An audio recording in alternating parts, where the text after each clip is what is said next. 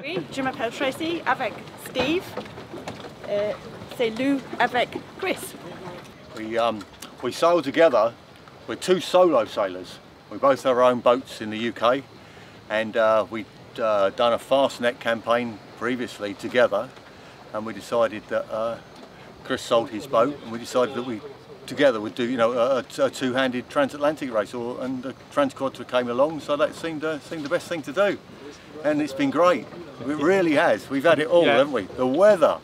So yeah, so when the race started, it was calm, and we had to beat around a few buoys to get away from the wind farm, which took all night because very light wind, and then I think we went on into a beat all the way across Bay of Biscay, or Gascogne as the French would call it, and we never saw any other conditions other than windward conditions all the way to, well, actually all the way to south of the separation zone off Finisterre. We beat the whole way, so not usual, I don't think.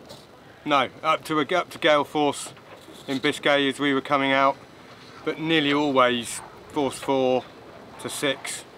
So yeah, quite heavy sailing. Made life on board a bit uncomfortable.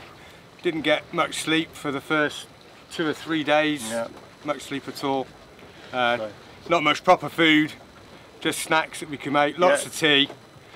Oh, lots of tea and biscuits. Lots of tea and biscuits.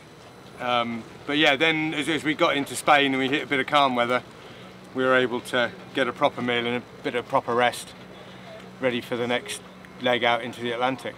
And then when we finally got going out into the Atlantic proper, the weather was glorious. Champagne sailing, hot, sunny, downwind conditions. Whales, saw whales. Yeah, we saw whales, dolphins, everything. Good. Yeah, it was really good. The full experience of the Transquadra.